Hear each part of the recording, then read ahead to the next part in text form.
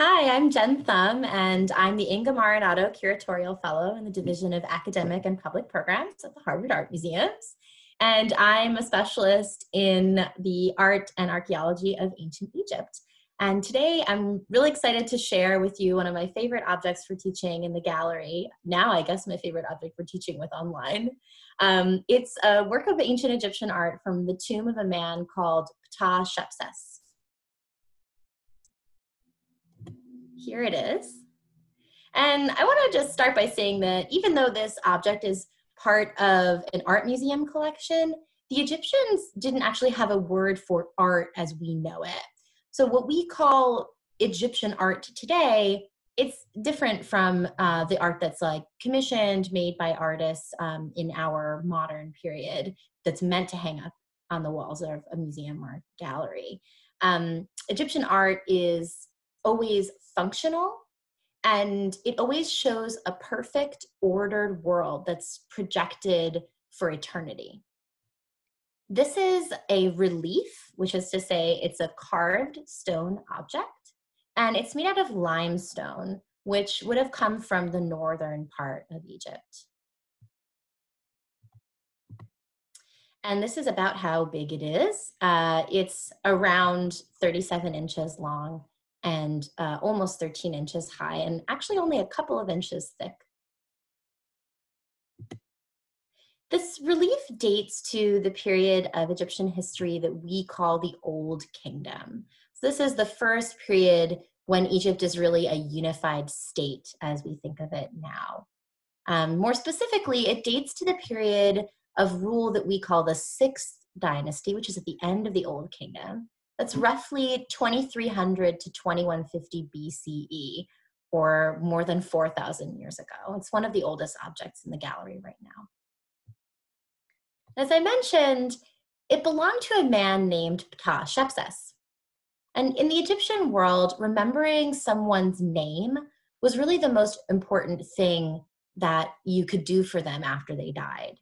So out of respect for the Egyptians whose names we know, I think it's really important for us to help keep these memories alive, especially since the Egyptians probably never would have imagined that their bodies and parts of their tombs would end up in museums. So I always use the name of an ancient Egyptian person when I know it, especially when I'm talking about the mummified remains of a person or part of their tomb. And I encourage you to do this too.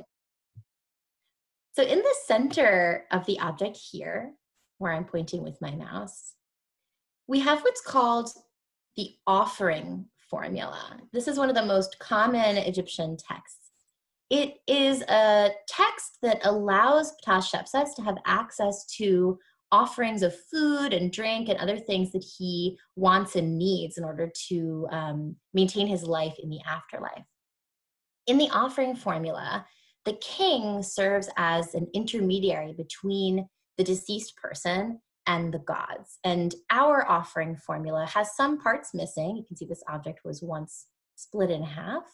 But we have this top part here, which says an offering which the king gives. And then we have here the name of the god Osiris. And those are two very important parts of the offering formula. So we know that that's what the whole text in the center would have been like. The most common things that people ask for in their offering formulae are bread and beer, which were the two staples of the Egyptian diet. But they might also ask for other things like linen and alabaster. And sometimes they use a stock phrase that's every good and pure, or every good and beautiful thing.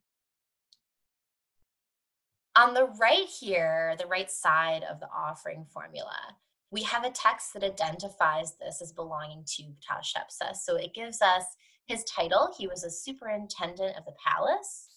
And then it says that he is an imahu.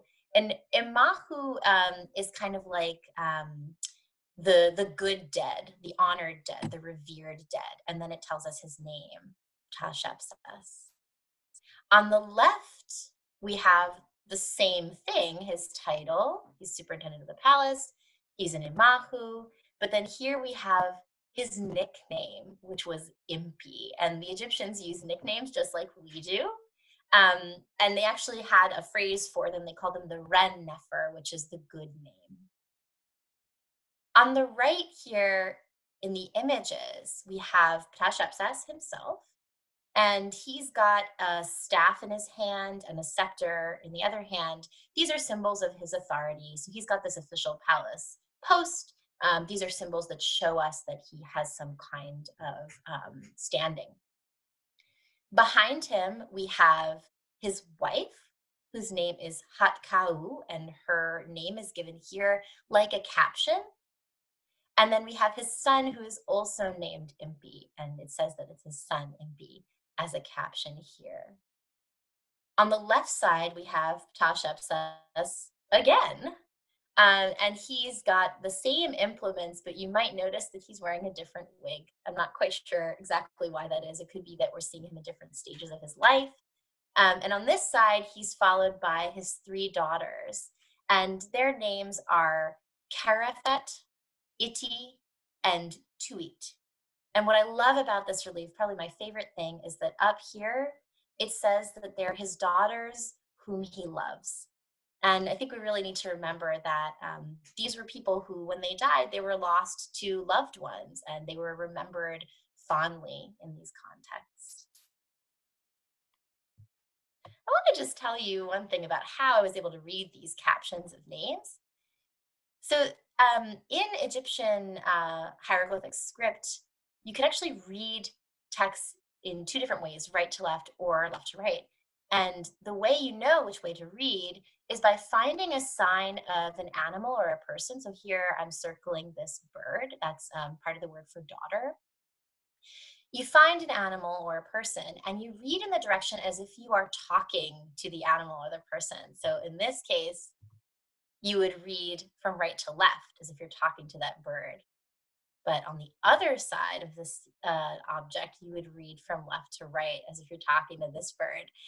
And you may find it kind of odd that we have these two reading directions on this object. You know, why would we have two reading directions? Why would we have Ptahshepsut twice? A lot of this has to do with balance. Egyptian art is very, very balanced, and this symmetry is one of the things that you find in lots of different objects from ancient Egypt. And the text being the way it is, right to left and left to right in the same object, is part of that balance along with the images. So the aim of Egyptian artists was to depict an object as it really is, not as it appears to be. So we could say that Egyptian art is conceptual, it's not perceptual. They didn't use perspective as we know it. Instead, we would call their art aspective. So if you've ever wondered why Egyptian bodies walk like an Egyptian, it's because we're seeing the most characteristic aspects of every part of the human body. And they do this with objects too, but I'll use the body as an example.